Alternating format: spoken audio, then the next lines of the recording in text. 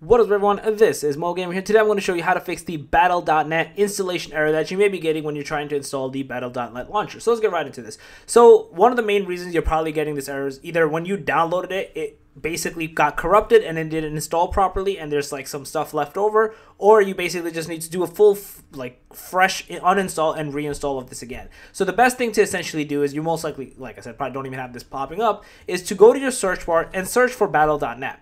You should see something pop up for it, and once you do, you can do either open file location to find where it essentially is, or if that doesn't work, because most of the times it might not actually work, you can right clicking into it and just press uninstall to essentially take it out completely from your system and to go from there. Now, if that does not work, the next thing you can do is you can type in run, and then you can type in this %sign local app data, press OK to open this local app data folder. You want to find the Battle.net folder that you see over here, and essentially you want this to be deleted from this folder over here. The other place where you want to start looking for data of this is most likely, I want to say it's in program files.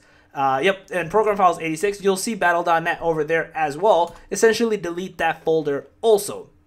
Pretty much having it deleted from your computer, restart your PC, turn it back on, and then obviously go to the main Battle.net website to download the launcher, and then try to do the reinstall. So yeah, that's basically it. If you guys like the video, please smash that like button, guys, and channel, make sure to subscribe with that notification bell. I'm going out. Peace.